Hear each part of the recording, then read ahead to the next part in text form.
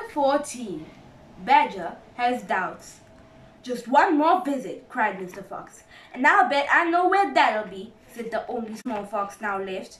He was the smallest fox of them all. "Where?" asked Badger. "Well," said the smallest fox, "we've been to Buggies and we've been to Bones, but we haven't been to Bean. It must be Bean."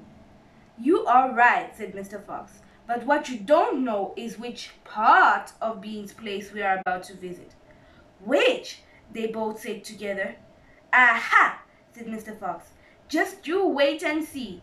They were digging as they talked. The tunnel was going forward fast. Suddenly Badger said, "Doesn't this worry you just a tiny bit, Foxy?" "Worry me?" said Mr. Fox. "What?"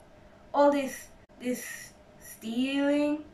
Mr. Fox stopped digging and stared at Badger as though he had gone completely dotty. "My dear old furry frump," he said, "do you know anyone in the whole world who wouldn't swap a few chickens if his children were starving to death?" There was a short silence while Badger thought deeply about it. "You are far too respectable," said Mr. Fox. "There's nothing wrong with being respectable," Badger said. "Look," said Mr. Fox, "Buggies and Boons and Bean are out to kill us. You realize that, I hope?" "I do, Foxy, I do indeed," said the gentle Badger. "But we're not going to stop to their level. We don't want to kill them." "I should hope not, indeed," said Badger. "We wouldn't dream of that," said Mr. Fox. "We shall simply take a little food here and there to keep us and our families alive. Right?" "I suppose we'll have to," said Badger. "If they want to be horrible, let them," said Mr. Fox.